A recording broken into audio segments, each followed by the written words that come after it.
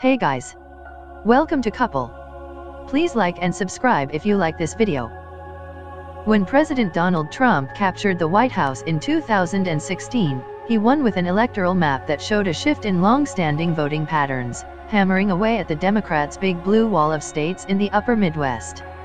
New state polls from Marist this week, however, suggest those older patterns may be reemerging in favor of the Democrats this year, and they could have big impacts this November and beyond.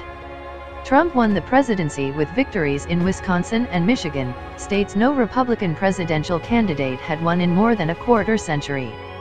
He also got within 2 points of winning Minnesota, a state that has not voted for a GOP presidential nominee since 1972. His success in those places was largely viewed as a part of Trump's broad appeal with blue-collar manufacturing voters. All three of those states are in the top 10 for manufacturing employment in the United States, according to the U.S. Census. But this week a set of NBC News/Marist polls showed Trump's approval rating was deep underwater in those states.